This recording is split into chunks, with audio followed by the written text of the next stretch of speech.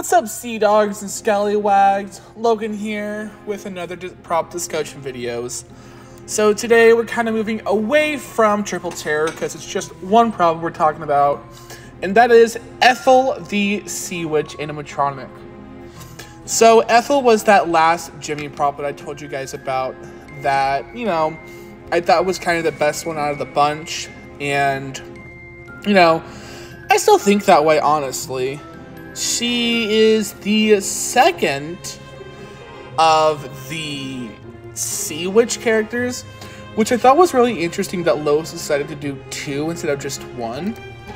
But I can kind of see why they decided to do 2, because you have Techies, which is a lot edgier and scarier, and then you have Jimmies, which is a little more friendly and kind of character driven.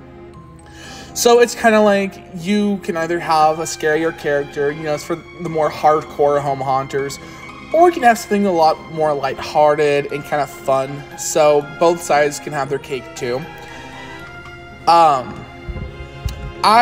do honestly think that this is a very strong Jimmy animatronic. You will very rarely ever hear me say that, but it is actually not the worst thing I have ever seen in the entire world. Now, granted, I don't absolutely love it, and that's just because I'm not like a generic witch fan, and it does have that basic SVI witch-esque face, and it's just one of those things where I've seen it a million times, which is why I prefer Techies over this one. But this one has a lot more character to her. She's got kind of more interesting phrases. So she's kind of a park and bark type of prop, and she has 2 phrases I really like. One of them where she puts a curse on your voyage, and another one where she talks about how she was in love with a mariner, which is a really cool little nod to some folklore. So I thought those are really cool. The actual design of the prop really doesn't look Jimmy at all. It looks more like SVI, so I think that's a humongous step up from average Jimmy just items in general. I think she just looks really, really good for Jimmy standards, which I'm very impressed with. So let's kind of start with the clothing, because the clothing is really neat. So she's got 2 colored fabrics that are kind of the main focus. This kind of dark navy blue, which forms her hood and then kind of a part of the dress. And then underneath it, you have this really dark crimson fabric, which is really cool. And then over that, you have, it's really hard to see, some creepy cloth, and I think it's like gray. And then over that, you have this like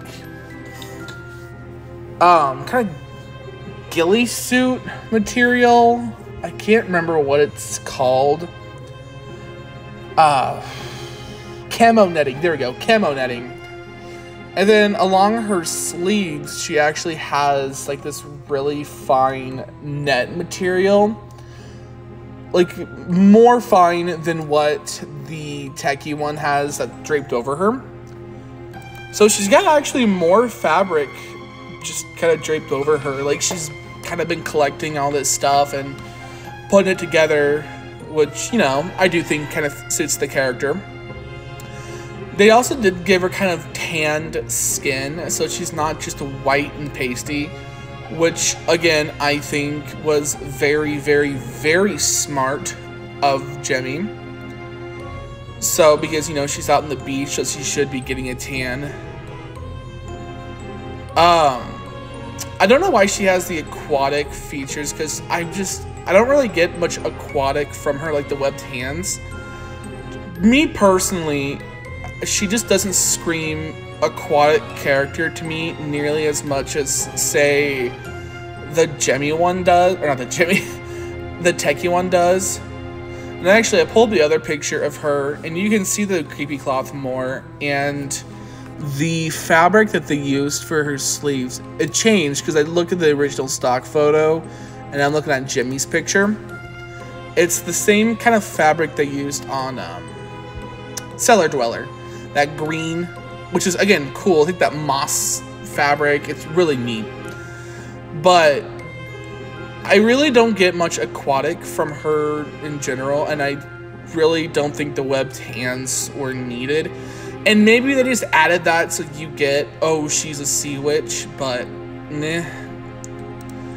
I do like her staff. I like that it's kind of a really pale, like gray white color, because rotting wood does kind of turn that color, and you know, sometimes it does turn bleach white depending on like the water and where it's at. So like this is like the color of my neighbor's rotting fence. Like kind of funny, but that's just what I think of. And then she's got a sphere that lights up, and then these two bells, and they're actual metal bells, which again, like really cool little details. Well, which I will say, not nearly as detailed as, say, the techie one, which has this super like hyper detailed staff with like the shells and the seaweed and the lobster claw, and it looks like it's all tied together, but still, I mean, not terrible for Jimmy standards. Really, like, the only thing I really don't care for on this is just the face. I just think it looks so generic. I would have liked something different. I mean, I get what they were going for, like, with a sea hag, but it's just not my type of thing. You know? Like, I don't like the super Hagrid witch characters. It's just... it's never been my thing, because, again, it's a super common trope. But I do think, like, her actual character is really neat. I will say that Prototype had something that was a lot cooler, which is the first stock photo. And that is, she had more netting along her sphere, instead of the more kind of loose rope. I kind of liked the more fine netting instead, where it looks like it's kind of holding it all together. But that's just, again, a little nitpick of mine. I also kind of think the thing that's holding the sphere looks more like coral than wood. And I think it'd be cool if they leaned into that and made it look more like coral to really kind of hit that aquatic theme. Just, again, a little nitpick of mine as well, just with that. Her animation's not terrible. She has a moving mouth and a moving arm. I do like the arm with the staff just sway, so it does make the bells kind of jingle, which is really, again, really clever of Jimmy to do that. Overall, though, I think it is a pretty decent prop, and for the price point of $180, you are pretty much getting your bang for your buck. It looks pretty decent quality.